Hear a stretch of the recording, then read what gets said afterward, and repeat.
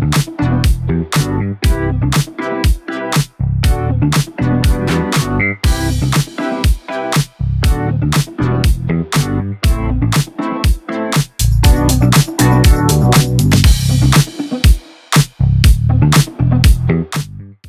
there survivors, welcome back to an Enshrouded tutorial series. Today we're diving into the nitty-gritty of shelter construction, focusing specifically on why upgrading your roof is an absolute game changer.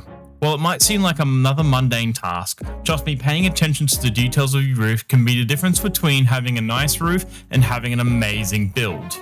So why bother with beefing up your roofs? Well, for starters, it's a sturdy provider, and one of the first things you see is when you see your build. It also provides you a nice comfort bonus in having been sheltered.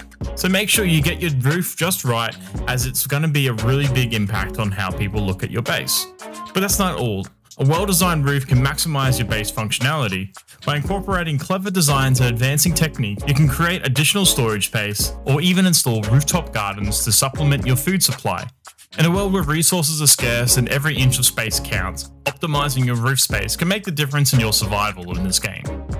So whether you're a seasoned survivor looking to fortify your stronghold or a newcomer just starting out, mastering the art of roof construction is an essential skill that shouldn't be overlooked. Stick around and we'll dive into some of the tips and tricks on how to build better roofs in Enshrouded.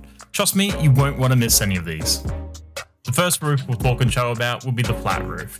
Pretty simple to build. You can be doing this with any of the flat tile roofs that you can have. Not very aesthetically pleasing, but it can serve a purpose if you want a landing pad when gliding in, or if you just want to start building a rooftop garden. The next roof you'll find, and it's probably most common to people, is the gable roof. Now this is where it just looks like an A-frame on top of your building. It can be easy to make, or it can be quite difficult depending if your roof is squared or not. Make sure you have a nice strong base and squaredness, and if you need to, you'll have to incorporate a few of the other designs coming up and how to make it a little more appeasing than just having this little gable roof here. The next one is a dormer. Though not quite a full roof, this is just basically a window coming off from the 90-degree angle of your roof. This can be used quite effectively in having windows and upstairs, or even just adding a little bit of more build and depth to your builds there, so it doesn't look so quite flat and dead space. Adding these can be quite simple as long as you use the right building blocks. I recommend using either the 2-meter tilted frame, and then you can use it to overlap inside. Once you get inside, you can remove the interior there, and it can be a quite easy build. Adding window frames or a small round window to it will be really nice and adding more detail into your build. The next one is the hip build. This is the same as the open gable, but on the ends, instead of having them just ending on an A-frame, you use these other outer corner tiles and have a little more extra side to it. You can build out the dormers on the end here, though it won't be looking quite as effective as they are on the side. It still makes the build look more classier than just a standard gable build. The next one here is a bit of a funny build. It's the salt house build. Now you would use this on the side of a mountain, or if you want to put it down between two alleyways in your city builds.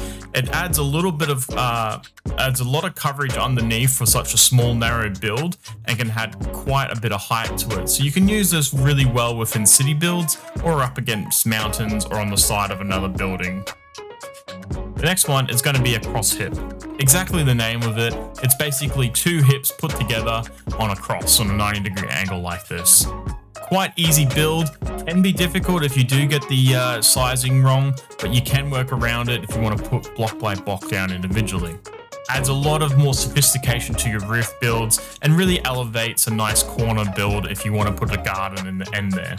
Now finally, this is the end results. If you want to add the cross hip to it, and with the dormer on top, and other little extrusions on the roof like a chimney and stuff. This can be the total difference of starting off with a flat roof like this, or working your way up to a nice total build like this. If you enjoyed the video, make sure you hit the like button, and if you want to learn more tips and tricks on building within Enshrouded, subscribe to the KD Gentleman, and we'll see you in the next one to give you more awesome tips to elevate your builds.